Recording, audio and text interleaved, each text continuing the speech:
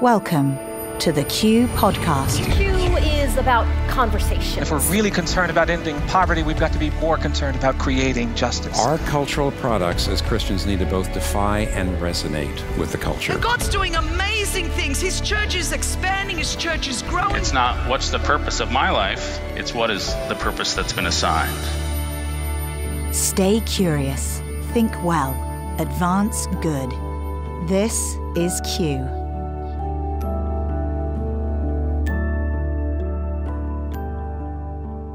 Welcome to another edition of the Q Podcast. It's that season, and it's just so fun this time of year. All the giving, all the thinking about others, and ways that we can be both grateful for all the good things in our life and also generous. And that's why today's conversation and the interview I'm about to do is one I think that's going to inspire you. It's just another one of those amazing stories of somebody who turned a burden that they had into purpose, and it's making a difference in the world. And that person that I'm going to talk to is Bob Dalton.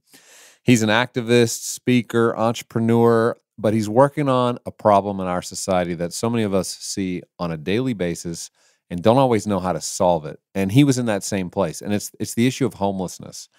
What do you do about homelessness? Is that something the government has to take care of? Can the church be more involved? Are you supposed to open your doors and welcome people into our own homes? It's probably some combination of all of that. But what I love about Bob is he took a simple step, and by taking a simple step, he created something called Sackcloth Ashes. And Sackcloth Ashes is a company that makes blankets. You're going to hear all about it. But man, such an inspiration. And I'm excited for you to get to meet him. The fun thing, too, about these blankets, which are just beautiful. I mean, I love these blankets. We have them in our home and just love using them. But it's giving a blanket away to a homeless shelter in your area. So we're going to get all into how it works. But a cool thing that's happening right now, if you follow Q, if you're listening to this podcast, if you have not made plans yet to come to the Q Conference, April 22nd to 24 in Nashville, Tennessee, we want you there. And we want you there so badly that we want to give you one of these blankets when you buy tickets for you and a friend or more. So 2 or more tickets to come to the Q Conference. You can go to qideas.org/2020. So qideas.org/2020. And you can see all about the event, currently the topics, the presentations we have scheduled for this year. But as you know, if you've been before or if you've heard about Q, every year pulling together scores of conversations around the topics that are critical for you as a leader to know how to process, how to think well about. We want you to meet the people who have been thinking ahead for you on many of these fronts. And we know in 2020, the divisiveness has ratcheted up. It's a political year. There's a lot happening that we want you to be prepared for. But we also want you to be courageous and bold and brave and know how to lead. And one of the ways we lead is creating culture. And that's what Bob did. And you're going to hear his story about that. But I just want to throw a little plug in. When you hear his story, just know you can go buy his blankets at sackclothandashes.com. We totally encourage you to do that to support your local homeless shelter. But then in addition, if you buy 2 or more tickets to Q and we want you there, we're not only going to send you that, we've got a whole bundle of awesome gifts that we want to give you this Christmas season. So check it out at qideas.org/2020. And right now, let's listen into my conversation with Bob Dalton.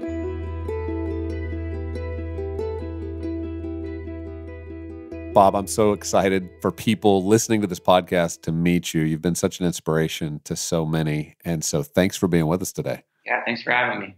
Your story is so inspirational, as so many people's stories that I just love to hear are. They come out of a deeply personal experience, a burden that took place in your life, something that you had to really walk through. And now on the other side of it, man, amazing to see how this is helping so many people not have to live through some things you lived through. So let's go back to the beginning. I want our listeners to better understand just your story, like how the beginnings of this all started for you and how the idea of the homeless became an issue that you just decided, I got to do something. Yeah, basically, at 24 years old, this is back in 2013, I was a part of a ministry called Young Life. And I'd been doing Young Life for about 5 years at that point, from 19 to 24. And I was just transitioning out of that organization and trying to figure out what I was going to do with my life. And for any young 20s, out there, it's like, that's a really high pressured place to be in your life, is trying to figure out what you're supposed to do. And so I'm transitioning out of that organization and applying for jobs. Nobody's getting back to me. And at the same time, in that time of my life, my mom was going through an incredibly difficult time. She had lost her mother and her brother. And for anybody who lost family members, it took a massive toll on her. And she spiraled downhill and ended up drinking, losing her home, and just found herself in a really dark place in her life.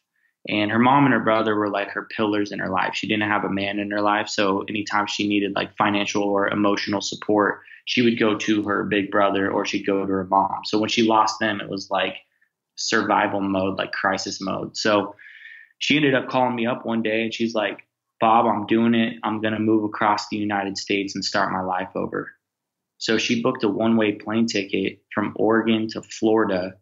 She sold everything she had on Craigslist, and she brought a suitcase and 2 pairs of interview clothes, and that's all she took with her. She flies over to Florida. She thinks her aunt's going to take her in. Her aunt doesn't take her in, so she ends up sleeping on beaches and benches. And so that completely changed my paradigm of how I view and understand homelessness, because I was the guy that would drive by people on the street and whisper under my breath, go get a job. And I had very little understanding or compassion toward people on the street. Like my attitude was like, the irony was I considered myself an activist, but homelessness was never even on the list of issues that I wanted to help, because my attitude toward it was like, work a little harder, or, you probably found yourself on the side of the street because of choices you've made in your life, So when my mom ended up in that situation, it blew my bias up, because she's the hardest working woman I know. And It was through her journey that inspired me to call my local homeless shelters and ask what they needed. And they all said blankets. Well, listen, I want to pause there. It seems like we all make up a lot of stories about how people get to where they are. We recently were with Malcolm Gladwell. He wrote this book called Talking to Strangers, where he really delves into how much we tend to just quickly judge and assess people based on our perception, our experience, and how many times we just get it completely wrong, right? That somebody's in a situation and we think we know how they got there. Interesting to me, just in my understanding of homelessness, is partly, it's due to sometimes a family member being lost, like you just described. Like that's a big reason people become homeless. They've lost either the breadwinner in the family, maybe they've lost a job, they've had some sort of a disaster, and because of that, they find themselves literally without a place to live, seeking help, and they're independent enough to know they don't want to be a burden to people. So they go, I'll just figure it out myself. And they just find themselves in this situation that is easy to just label as somebody who made some bad choices and they're going the wrong path in life, versus going, man, this is a child of God who needs a lot of love and help right now. And this is what I love about your story, is the thing you did. Like, you called homeless shelters. You didn't just assume you knew how to solve this problem or how you were going to fix the entire homeless situation, but you were like, I can do one thing. And what was their answer? Blankets. Yeah. Blankets. At the time, they were like, I'm sure, I think their first answer was money, but I was like, well, what's the second option? Right. But yeah, they needed blankets. I called the next shelter up and they're like, yeah, we need blankets. And it was like right in the heart of 2013 winter time. Yeah. And so they say, hey, we need blankets. And what did you do? Did you kind of look around your apartment and you're like, do I have an extra blanket? What was your mental process at that point of how you were going to get involved? Yeah. So I was familiar with the 1-for-1 business model that Blake and Tom's did a great job pioneering. And the 1-for-1 model had been around for about 8 years at that point. And in my opinion, I was like, I wanted to adopt that model, but I felt like Tom's was kind of phasing out of relevancy at that point, because they rode a really long wave of being the first. And I knew that if I was going to adopt the 1-for-1 model, I needed to do something fresh and new that was different than what Tom's did. And that's why I wanted to evolve it and making it local.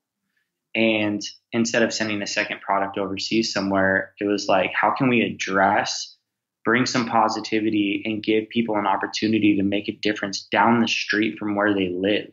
Right, because in the Tom's model, Blake was a part of our first Q in 2007 when he was launching that concept, and the church was really getting involved at that point and interested in, and it's amazing to see how that story played out. But to your point, it was buy a pair of shoes for yourself, give a pair of shoes away, but that pair of shoes you're giving away, you're likely never going to see where that goes. It's not necessarily solving a problem that you're seeing on a daily basis, but it is a problem, and it's done a lot of good. But you said, look, my iteration on that, my innovation on that is, what if we could actually see the result locally? Yeah, and I think it's so important to take the conversation to a local standpoint. Like Princeton did a study where when we drive by people on the street, we process them as objects. And so we have a lot of work to do right here in the United States with certain issues that we've been neglecting or judging. And I thought this was a simple way to bring some positive attention to people in your local community. Like, what could you do in your local community to make a difference? And that's why I named it Sackcloth and Ashes. So sackcloth and ashes is ancient Jewish symbolism, which means mourning and repentance. So the idea was every time somebody wraps themselves in a sackcloth and ashes blanket, it symbolizes mourning over the homeless population and repentance by contributing to a homeless shelter in your area. So it's your change of perspective. It's your act of doing something positive in your community. I wanted this brand to be something that empowered people to do something locally. Yeah. First of all, when I saw your blankets, because when I think about the kind of blankets that maybe I would buy that would provide a blanket to a homeless shelter, I'm thinking the blankets are probably going to be kind of cheap. Thin. I don't know what they're going to necessarily look like. I'm doing it because of the cause, right? Because I'm motivated to solve a problem, and I love the innovation of the idea. But when you lay your eyes on these blankets from Sackcloth and Ashes, the amount of time and energy you've put into aesthetic, design, sourcing materials, the weight of it, the pricing of it, like completely affordable. Like you can hardly imagine how buying this blanket's going to provide one to somebody in need. But talk a little bit about that and why you said, look, if I'm going to do this, I'm going to do it right. Yeah. And initially when I was starting, I didn't have a clue of how to go about it. I launched with a sewing machine and a big roll of black fleece fabric from Joann's. Were you making blankets? Like I tried. You had like your foot on the pedal and watching your thumb. I did. I tried. I kind of like half made the first Sackcloth and Ashes blanket. Amazing. And then I realized I can't sew. And so I had to find somebody in my community that could sew. And her name was Tammy. And she was this awesome lady that was making blankets already, keeping them in her car and passing them out to people on the street. So I'm like, hired, Tammy. You're my first hire. You're my first employee. And Tammy started making me blankets, and I would box up those blankets and sell blankets straight out of my trunk and walk into shops and get into as many shops as I possibly could. And June 1st, 2014, sackclothandashes.com went live with absolutely no business experience, no marketing experience. And my only marketing and business strategy was to post on Instagram once a day. So I'm posting on Instagram once a day. And in November of 2014, this is 5 months into business, Instagram emailed me and they're like, Bob, we love your story. We love what you're doing. We want to feature you on Instagram's Instagram account. And I had no idea what that even meant. I'm like, that sounds cool. Like, I look up Instagram's Instagram. They had 42 million followers. So I'm like, oh man, oh my God. So I email them back. I'm like, how long do I have to prepare for something like this? And they're like, we're posting about you tomorrow. And it was the day before Black Friday. Oh no. Oh. So I called Tammy up. I'm like, Tammy, like how many blankets do we got? And she's like 20. I'm like, Tammy, you got to get cracking on those blankets. We're about to get featured on Instagram. She's like, Insta what? I'm like, never mind, Tammy. Just start sewing blankets. So we got featured on Instagram. That blew us up overnight. And that was kind of our Kickstarter. And then I grew the brand on social media for 4 years. So over that 4 years, as the brand was developing and growing and the vision was forming, the team was being built, that's where we started to move our production over to, I found a great source in Italy. And so we make all of our fabric in Italy now, and that fabric then gets shipped to our production hub in Oregon, where we hire refugees to do our production. Wow. And so our fabric is made out of 100% recycled materials, eco-friendly, good for the environment. And then we keep everything in house. Our goal is to take a microscope to our entire production process from start to finish and know that we're making a difference in every avenue. To address the donation blankets that you brought up, the donation blankets change based on the need of where we're donating. And so if it's a homeless shelter, we usually donate a twin size fleece blanket because they're easy to wash. And they have a high turnover rate in those locations where they have like hundreds of people staying there every night. So they usually request a twin size fleece blanket. If it's a men's or a women's program, we donate a wool blanket for men and women that are in like a 12-month program that are going to be staying there longer term. And then we also donate a wool blanket that you see on our website to foster care agencies or children family programs where they're in there longer term as well. So if they're in a long-term program, they usually get a blanket similar to ones that we're selling on our website. If they're men or women's shelters, we usually donate twin-size fleece blankets so that they can easily wash them and dispose of them. Yeah, and the prices are so reasonable. I mean, I'm looking at your website, Cotton Tempo. Okay, that's my favorite. Love it. The grays, the blacks, the kind of oatmeal color, $89. I mean, like completely reasonable pricing. Camp Coast, that's another favorite, $109. Royale Black, $109. I mean, you guys are creating beautiful products that anybody would buy just for themselves, and your prices are competitive with that. But then people who do this are actually contributing, and it's not just that they're donating if you live in the middle of Missouri and you're buying one of these blankets, the blanket you're donating is not going to LA. Tell them where the blanket goes and how that works. Yeah, so we donate based on zip code. So if you live in Austin, Texas, and you buy a blanket, we'll send a blanket to a homeless shelter in Austin, Texas. If you live in Tampa Bay, Florida, and you buy a blanket, we'll send a blanket to a homeless shelter in Tampa Bay, Florida. And so we're donating based on zip code. And you can visit our website at sackclothandashes.com/shelters. And you can type in your zip code and the map zooms into your area where you're located. And it shows you all of the homeless shelters that we give to in your community. Wow. Yeah. See, I love it. I love the transparency. I love the model. I love the intentionality around the entire process, the excellence and the beauty that you're doing this with. And what's been cool in watching your story, Bob, as it's kind of progressed is how much the world has started to pay attention. You talked about Instagram. I remember you were at Sundance, and I remember watching one of your stories because you do a pretty fun job of documenting all these different places you go, the people you partner with, like Kevin Bacon and others who've gotten involved in the story. And it's just fun to see. It's like this is a win for everybody. Like it's hard to imagine you'd have anybody criticizing you as you go forward and take this forward. It's like one of those just winning ideas all the way around. So congratulations on that. But I do want to get into this because as an entrepreneur, as somebody who's leading this, you've been doing this for many years. There are a lot of ups and downs. I mean, this isn't always easy. I mean, we can look back now and go, man, this is beautiful. Everything's great about it. But the reality is, as you go on a journey as an entrepreneur, I mean, you even said this at Q. You said entrepreneurship is a journey of faith, right? You know how much faith becomes a big part of being able to take those next steps and having vision and hope. So take us a little inside Bob Dalton for a moment. And what has this journey been like for you? And how has it built your faith in people, in God, in the process? Yeah, I'd say probably one of the biggest ways that I've evolved personally has been I grew up without a father, so I lived a lot of my life kind of like me against the world, like always kind of feeling like I'm competing with everybody else and that like nobody really wants the best for me, so I got to prove them wrong. Or all the people that say no, or, I experience some sort of rejection, then I'm just like, my attitude is like, well, I'll show you, and I lived a lot of my life like that. And I've probably lived the first 3-4 years of building Sackcloth and Ashes with that mentality. And I feel like I've evolved from building something in spite of my quote unquote haters, Yeah.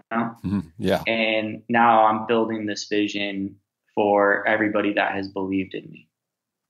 And it's been such a huge kind of positive transformation in the way that I'm approaching my entire life, where I'm no longer trying to build something in spite of or to show somebody wrong.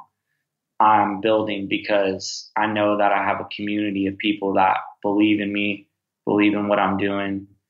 And most importantly, that I just feel like I really am doing what God wants me to do, and I am where God wants me to be. And there's not a better place to be in your life than truly knowing that.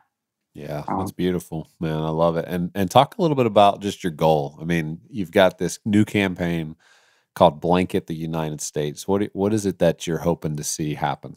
Yeah, we launched the campaign in 2018, and our goal with the campaign is to donate 1 million blankets to homeless shelters by 2024. And we're going to do that by partnering with people individually who buy a blanket from our website. We'll send a blanket to their local homeless shelter. And we're going to do that by partnering with companies that want to give a blanket as a gift to their employees or their customers or their clients. They can now give a blanket and make a difference in their local homeless shelters. And so we have companies all around the nation that have stepped up and are participating in Blanket the United States and participating in specifically blanketing their states. We blanketed Oregon with Subaru. Subaru bought 2,500 blankets in Oregon. Every Subaru purchased, it comes with the blanket. And we were able to donate 2,500 blankets to homeless shelters in Oregon. Shortly after that, a company bought 5,000 blankets, and we blanketed California. Then Cost Plus World Market bought 15,000 blankets, and we blanketed Texas, Colorado, Washington. And now we have companies all around the nation. It's been awesome to see like them wanting to use their platforms and their voice to make a difference in their local state. So I have the privilege now to about every week I'm on a plane going to a different homeless shelter in the United States, where we do what's called a blanket drop, where we go to a shelter and not only do we pass out blankets, but we get to invite CEOs of companies we're partnered with and celebrities into these blanket drop experiences to tour, to learn, to ask questions, and to highlight the solutions that are being created on a grassroots level. And my ultimate goal with this campaign is not just to donate 1 million blankets, but it's to connect people and organizations that have a powerful voice, platform, resources, and connect them with the people in the organizations on a grassroots level that are showing up every single day, putting in the work. And the media is not doing a good job of highlighting the solutions in our society right now. So I'm calling business leaders or business owners, I'm calling leaders, politicians, influencers, celebrities to use their voice and their platform to highlight the people and the organizations that are showing up and doing incredible work in our communities around the United States. And that is our number one goal for Blanket the United States. The blankets are just a third party object that's connecting everybody together, and it's been awesome to watch. Well, I love it, and I love that you're raising more and more, not just awareness about a problem. I think people are pretty aware of the problem and how it's growing right now, but I think you're giving everybody a way to take part in it and to be a part of the solution and to partner with you guys. And so sackclothandashes.com, you can all learn so much more about the story. Watch some of these stories and the videos and the blanket drops. And as we head into this Christmas season where we're all remembering how much we have to be grateful for, but also recognizing those less fortunate, consider how you might play a part in this and partner with Sackcloth and Ashes and let this be a part of your Christmas time and your new year and the way that you think about your giving at the end of this year. Well, thank you, Bob, for being with us. Thanks. We're going to be cheering you on as you continue to lead this campaign into the coming years. Thank you, Gabe. Thanks for having me, man.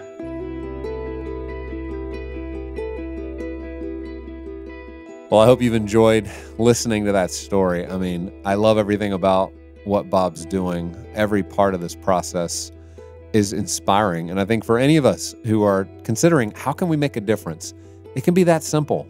And what now may look like an obvious idea, this was not an idea. This was nothing until somebody took action on the idea. And so I hope you'll take action. I want to encourage you. Go to sackclothandashes.com. Buy this as a Christmas present for somebody you love. Buy it for somebody in your family so you can take advantage of enjoying this blanket. Give it away, because when you do that, you're actually helping the homeless shelter in your community.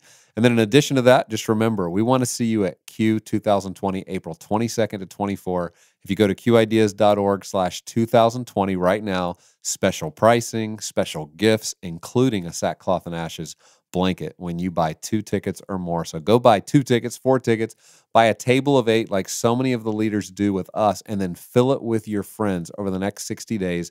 Invite them to come just dedicate 3 days to thinking together, to learning together, to getting ahead of the curve on the conversations that are coming your way so that you can lead well and you can help bring others along into a flourishing life. We hope you guys have a wonderful Christmas. This is Gabe Lyons, looking forward to our next conversation.